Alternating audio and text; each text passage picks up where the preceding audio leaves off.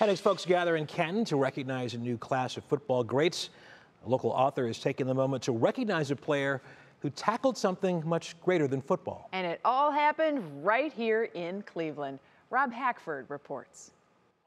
The name Marion Motley isn't unknown in Northeast Ohio. He was one of the greatest running backs. But compared to other icons who broke racial barriers, they don't know the story. Nobody's really told them the story. Motley's story is one that David Lee Morgan Jr. is trying to share more widely. Marion broke the color barrier in pro sports in 1946 with the Cleveland Browns, a year before Jackie Robinson. His new book, Breaking Through the Lines, The Marion Motley Story, tells what it was like to be one of 4 black players who integrated the All-American Football Conference, an all-white league in the Jim Crow era. You know, not only was the opposing team against that team, but they had to battle all that racism and angst and hate toward them and still try to play a game that they loved. A game that Motley became prolific in, more than his teammate Bill Willis and fellow black athletes Kenny Washington and Woody Strode, Morgan says, has captured in this excerpt from the book. Unable to bring Motley down, defender Harmon Rowe began slugging him in the face. All of that physicality took a toll.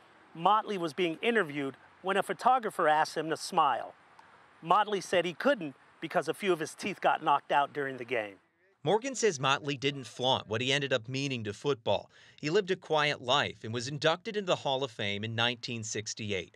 But last year, Morgan says efforts to erect this statue of Motley are what propelled him to write.